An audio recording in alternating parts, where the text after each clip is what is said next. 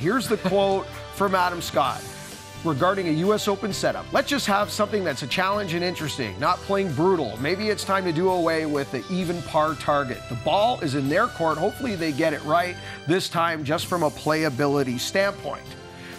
If their major pinnacle event requires courses to be the way they are, it doesn't set a good example.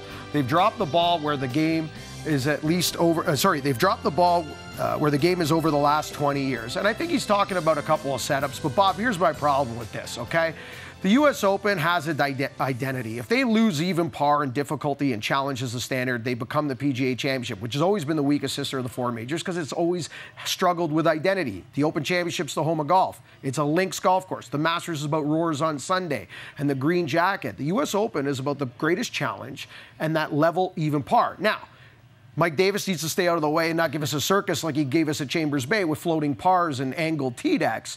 But I'm okay with a tough setup once a year where even par wins. I don't know how you feel about that. I'm okay with a tough setup. I'm a little nervous about going to so many new courses, first-time courses. It makes a challenge. Jack Nicklaus said something similar. You never quite know what you're going to get out there.